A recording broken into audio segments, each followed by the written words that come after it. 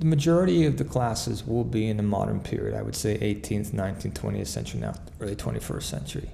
But we also do think it's important that they have some foundation. So in the first years, they do general survey courses, which cover everything from the origins of humankind right through to the early modern period.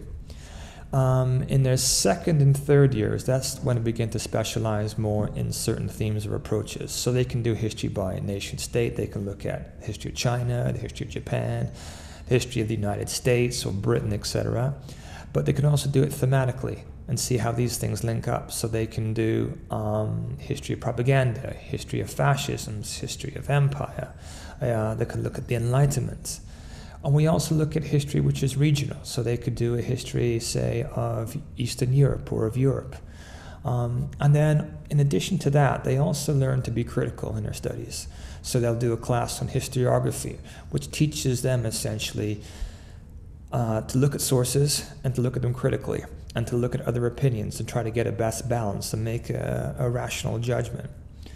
The highlight of their time at Richmond is the senior essay. It's an extensive dissertation where they apply all the knowledge they've learned, all the skills they've learned, and they apply it to a topic which they're really interested in and do a paper on that topic, which they present orally.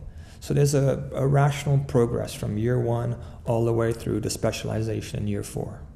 Whether you're studying British history, American history, African history, Asian history, London has the resources and the archives which are pretty much unparalleled anywhere. It's got visual resources at the National Academy, National Art Gallery, at the National Portrait Gallery. It has the physical material archives at the British Museum or the Maritime Museum.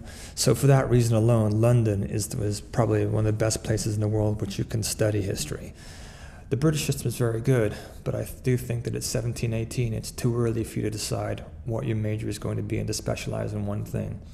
So what attracts me about the liberal arts is the fact that students come here doing what they like, but at the same time, they're required to do something outside their area of specialism.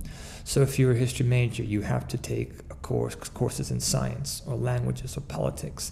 And I think that makes you a much better rounded individual. And also it allows you some flexibility to develop minor programs.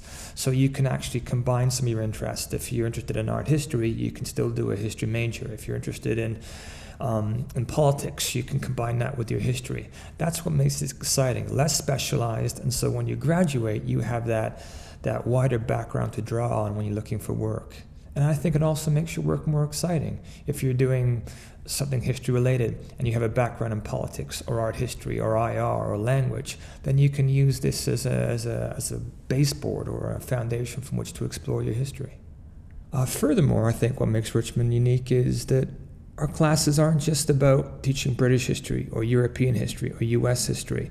They're very thematic and comparative. So if they're doing a class on fascism, they'll learn about Germany and Italy, but they'll also learn about South America or Iraq and the variants of fascism there. If they're doing empire, they'll talk about the British Empire and the European Empire.